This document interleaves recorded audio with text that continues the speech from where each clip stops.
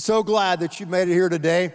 I remember many years ago, I had the opportunity to live part of the summer in Colorado, and I was there primarily to be a part of this study program that was based upon a European model called the L'Abri Fellowship. And L'Abri was started by a philosopher named Dr. Francis Schaeffer. And what you would do at L'Abri in Switzerland, at the same one in Colorado, is you would work half a day, doing some manual labor, if you would, and then you'd study half a day, then you'd have discussions at night. So over the years in Switzerland and in Colorado, Dr. Schaeffer and people who modeled their ministry after them had many great conversations with people who'd been burned out on life or burned out on substance abuse or had intellectual questions. So many agnostics, atheists, etc., came to faith in God because of what Schaeffer had done.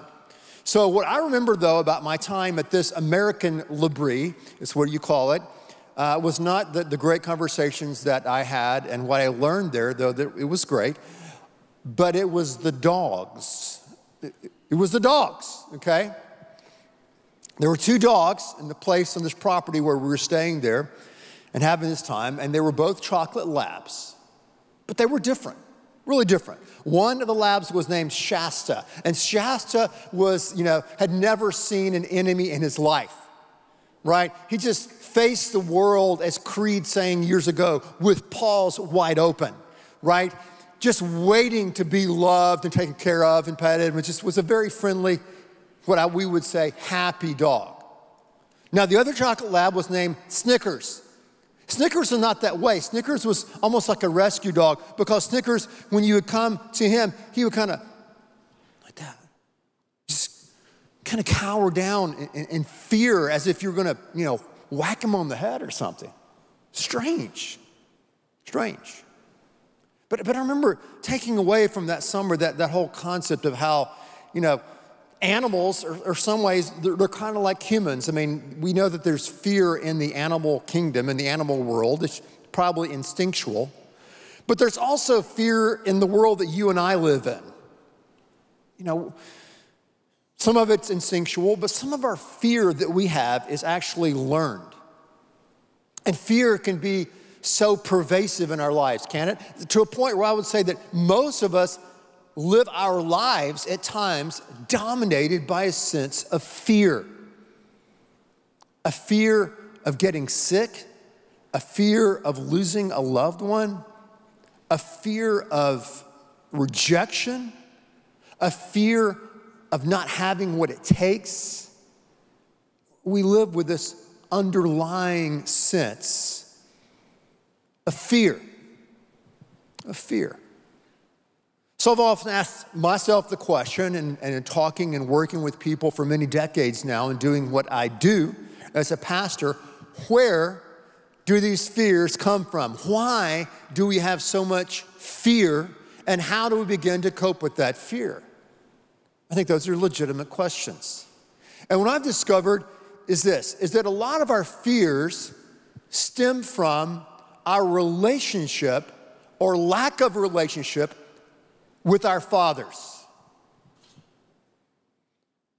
And many times people have difficulty and problems connecting with God, understanding who God is, seeing God as a father because of the pain and hurt that they may have endured with their earthly father.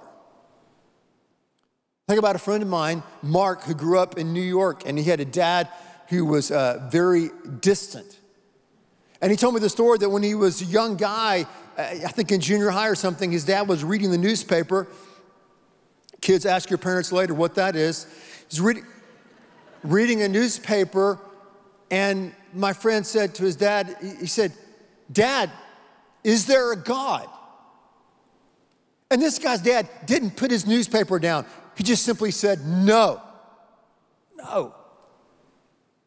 And so from that day on, my friend Mark didn't believe in God. And he lived his life that way. He became driven to somehow, I guess, earn his dad's approval, and he became very successful in a worldly sense, in a financial sense, but he was absolutely empty. He was not a good dad. He was not a good husband. And he was incredibly unhappy. And a lot of that, if you could talk to him today, he would say stemmed back to his relationship or lack of a relationship with his father. It's interesting, a while back at Harvard, there was a guy who taught a course called The Question of God. And this course, he paralleled the lives. You can see that on the screen there, the Question of God slide. There it is. He paralleled the lives of C.S. Lewis and Sigmund Freud. And so Lewis and Freud both talked about the impact of your father upon your life and how your relationship to your father many times, not all the time, many times affects your relationship to connect with God. So if you had an abusive father or an absentee father, perhaps you'll start seeing God as an absentee God. He's not there or even abusive. Or maybe you had a passive father, perhaps without knowing it, to use a Freudian term, subconsciously you start projecting that passivity onto God himself. So both Lewis and Freud talked and wrote about this father connection and how our earthly fathers reflects and can damage, in some sense, or distort our relationship with God the Father. It's an interesting concept. Freud never got over that. Lewis did. Lewis spent half of his life as an atheist and the other half as a theist and a Christian. Freud never connected that. So a lot of our fear, a lot of our anxiety, if you would, a lot of our hurts and pains in our life stem back, right? Stem back to that primal relationship we have with our fathers. So, what was your father like? What was your father like? Did your father affirm you? Did your father give you a sense of security and protection? Or was your father distant? Or maybe your father was never there. And how is that affecting your perception of who God is today and your understanding as God as Father? Father wounds run deep. 40% of all children in America will grow up without a father in the home. Well over 50% of kids in our country will have to watch their parents go through a divorce. It's brutal, brutal. So the problem, I think, in our country today, one of the problems, if you want to go a little bit, look at it on a national level, is not racism run amok or white supremacists trying to take over the Capitol, though those are problems and issues in our country. The biggest problem is the lack of fathers. That's a problem. Dads not being dads. Fathers not adequately reflecting the character of God. And the fear that can instill in us. So, thank you for that good news, Pastor. So, what does the goat have to say to us? You say the goat. Yeah, the goat. The greatest of all time. No, we're not talking about Brady. The greatest of all time, the greatest chapter in the Bible, Romans 8, of course, smack dab in the middle, talks to us about the power and understanding of living out from the Father heart of God. Check it out. Romans 8, verse 14 says, "For those who are led by the Spirit of God are the children of God." If you're led by God's Spirit, You're going to put to death those destructive patterns in your life. If you were here last week, we talked about death lizard. And you are a child of God. Verse 15, the Spirit you received does not make you slaves so that you live in fear again. Fear of God and His wrath, condemnation. Fear of what other people are going to think about you. Fear of what's going to happen in the future. No, we don't want to live in fear again. Rather, the Spirit you received brought about your adoption to sonship or daughtership. Check it out.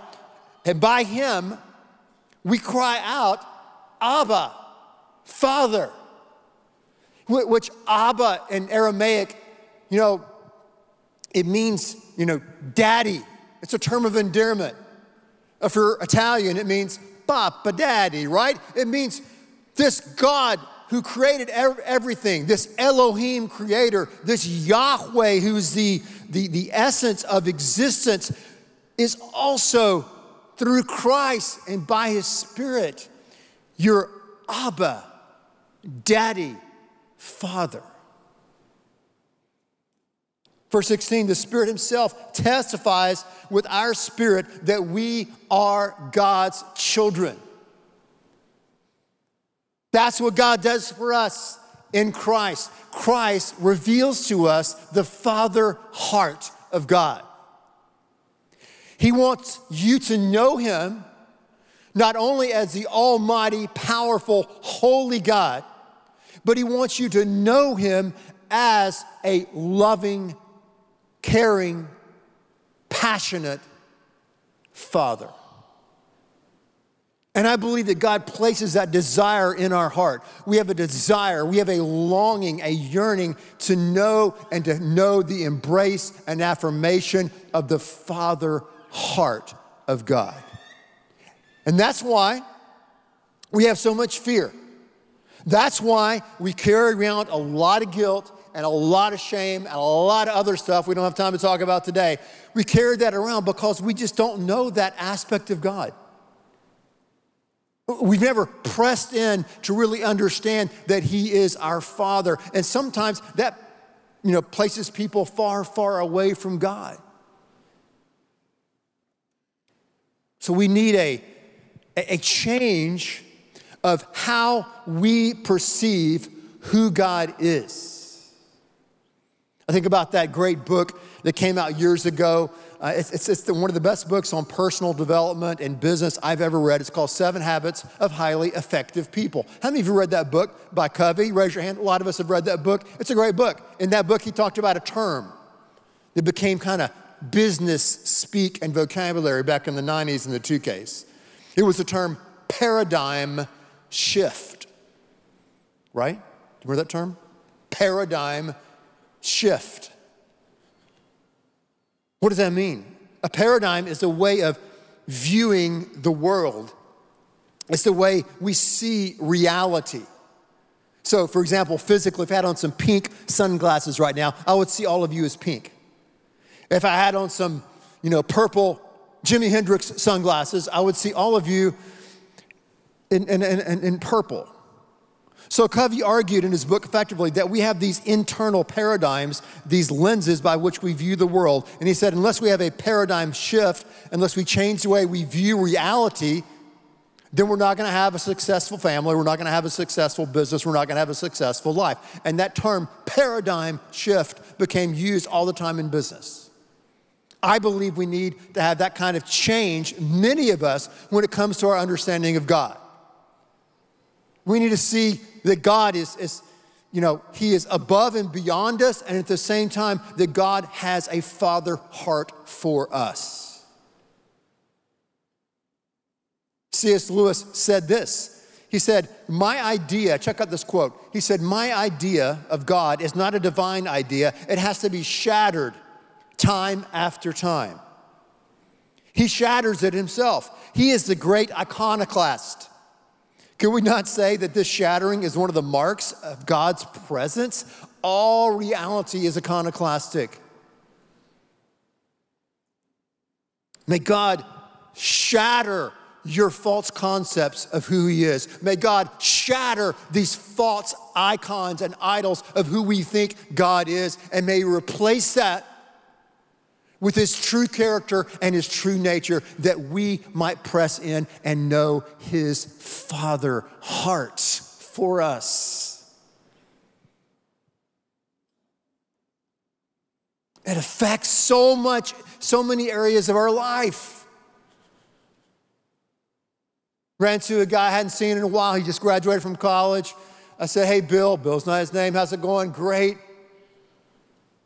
You dating anybody? Yeah, I am. I'm dating someone. And I hadn't seen this guy in a long time. Don't really know him that well. I said, well, tell me, how is her relationship with her dad? Wow, that was prying. And he goes, but hey, I didn't have much time. I had to, just get right to the point. Because why? I knew that the girl he's dating relationship to her earthly father would affect how their marriage. That's just how it is. So when we know the Father heart of God, it's my desire that you would know the Father heart of God. It changes everything. Everything. Our understanding of who he is, our understanding of who we are. And when we hear our Heavenly Father affirm us and say, hey, you've got what it takes. I believe in you. I sent my son to die and to rise for you. I put his spirit inside of you. You're going to make it. You have a purpose for your life. When you hear God the Father bless you like that, it changes everything. When you know that God's grace and God's forgiveness and God's blood can cover you and give you new life and adopt you into his family, that changes everything. That God the Father has been pursuing you and will continue to pursue you no matter where you go and what you do, that changes everything. It's the Father heart of God. Going back to my friend Mark, dad was reading the newspaper and told him, listen, there is no God. Mark's living the life. He's living a wild life. He's empty. He's lonely. Somehow, someone invites him actually to this church. He walks down one of these aisles. He gave his heart to God in Christ. He moves from being an atheist to being a Christian. God radically changed his life. He became a great husband. He became a great dad. He became a man who led other men on how they could connect with God and know him as Father. It radically changed his life. As he began to understand and know the Father heart of God.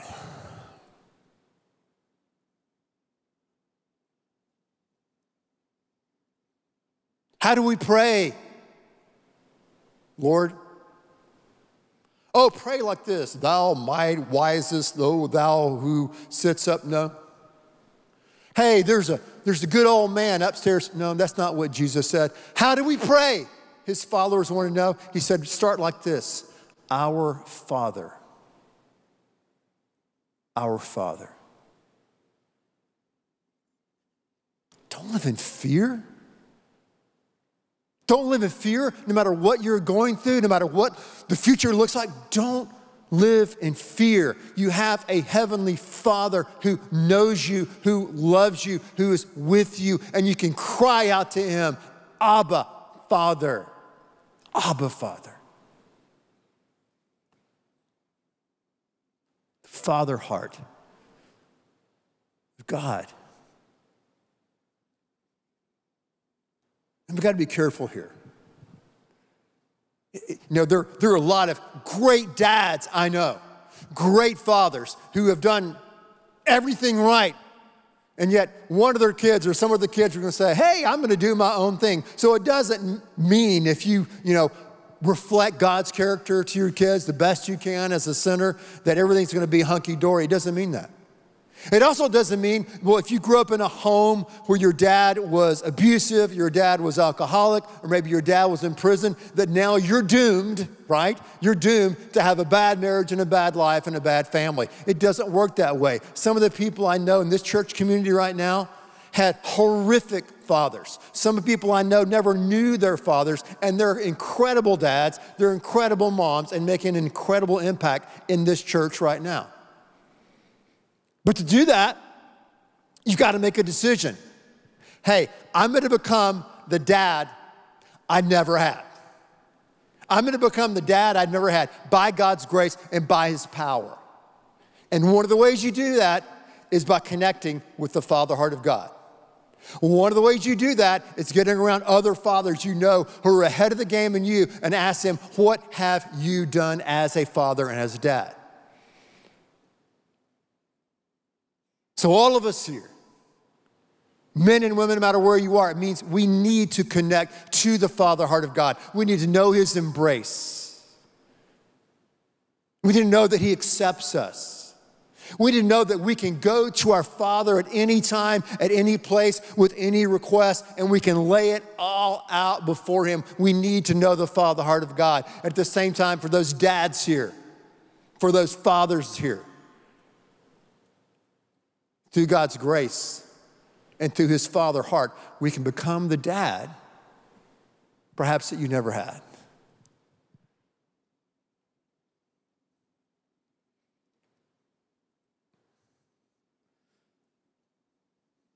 Christ reveals to us the Father heart of God.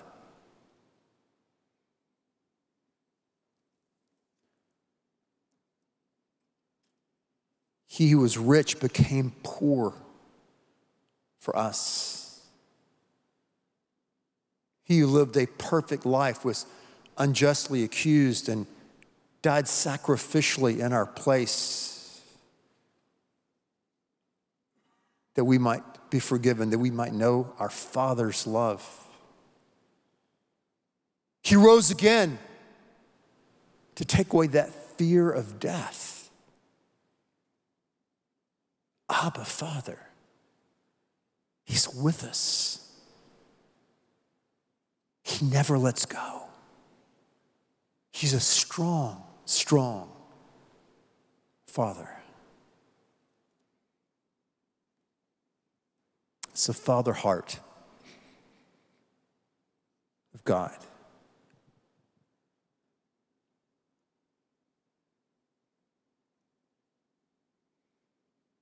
You know, it's interesting. In Scripture, you don't see God in a hurry. You ever notice that?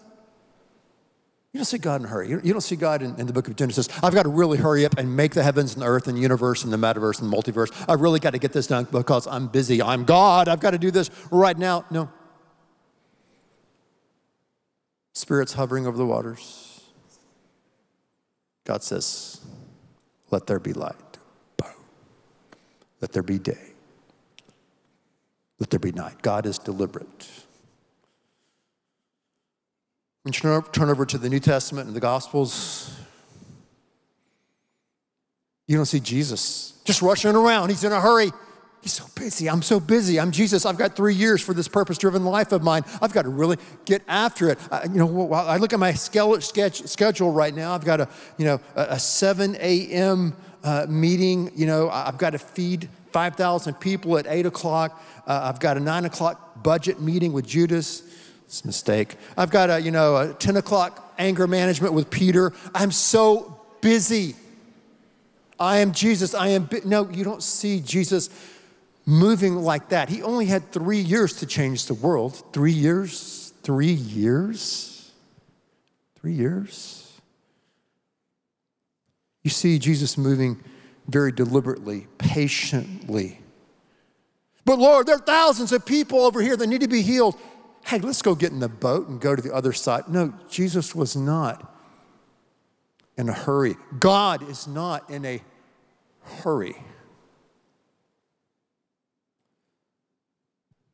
Except for one story, one analogy, if you would. We can see someone symbolizing God do something that's unheard of, almost in Scripture and our knowledge of who God is in Christ. And that's when that son runs away from the father in fear. in fear that he's missing out, right? I'm just going to miss out on the good life. So he just lives this wild life, this crazy life, until he finally hits rock bottom. And when he hits rock bottom, he says, hey, I can go back to my father's house, and at least I can become a servant and have some food to eat.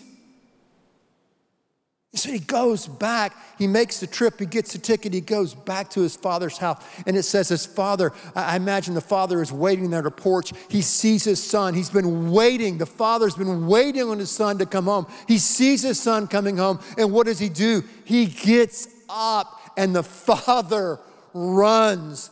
God ran to meet his son who had come back home. And he said, my son, who I thought was dead, is alive. And he hugged him and embraced him and kissed him. And he showed him his father heart.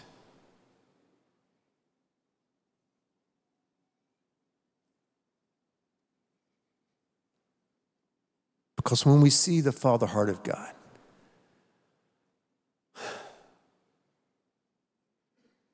we begin to understand the father heart of God, it sets us free. And free.